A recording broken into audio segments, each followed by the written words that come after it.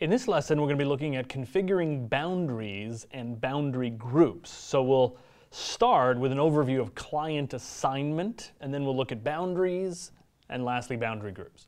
So client assignment. Client assignment is a process that determines the config manager site that the client will be checking into. And ultimately, the site manages the client.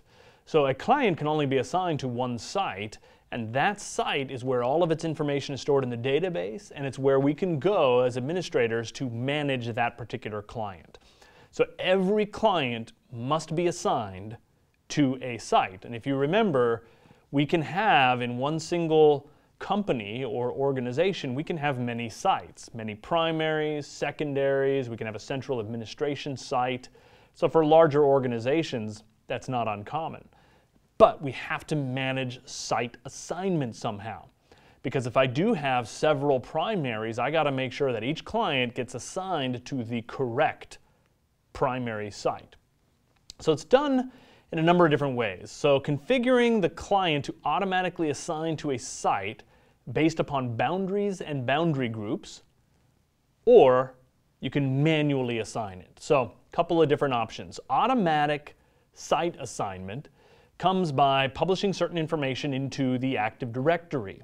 And when you install the Config Manager client software, if it doesn't have a manual assignment, meaning that during installation I said, this is your site, if we didn't say anything, we just installed the software, then when it starts up, it has to go through this automatic detection process. It's going to query the Active Directory and try to determine where its assignment should be. Well, with boundaries and boundary groups, we can create this automatic environment. A boundary has an understanding of subnets and IP addresses.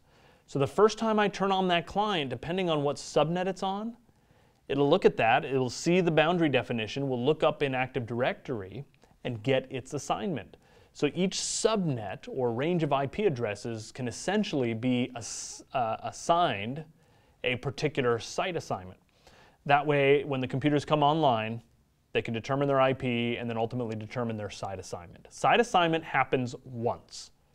That's it. It happens once. Now we can manually change it, but when we're dealing with this automatic site assignment, we want to make sure that the first time the client is turning on is when that computer is on the subnet that it's supposed to be on, so that it gets the correct site assignment.